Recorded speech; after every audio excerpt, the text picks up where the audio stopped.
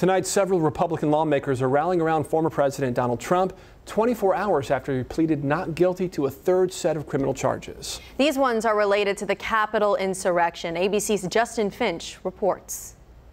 After being indicted for the third time in 4 months, former President Donald Trump, leaving his latest arraignment, doubled down on his claims that the Justice Department is being weaponized against him. If you can't beat him, you persecute him. Trump, who denies all wrongdoing, insists he's being targeted because polls show he's the front runner for the Republican presidential nomination and the likely opponent of President Joe Biden in 2024.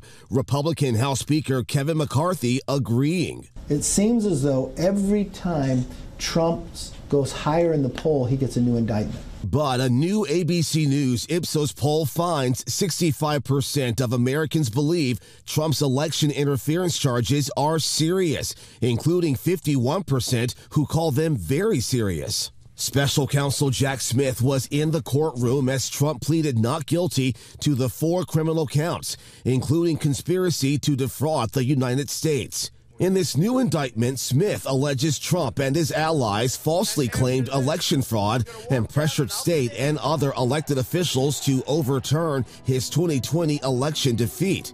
The special counsel argues those efforts led a violent mob to storm the Capitol on January 6th, when Joe Biden's Electoral College victory was being certified. Capitol Police Officer Harry Dunn responded that day and was in court for Trump's arraignment. It's a necessary step on the road, the path to justice and accountability. Trump was released on conditions, including he not discuss facts about the case with anyone he knows to be a witness, unless through counsel or with counsel present.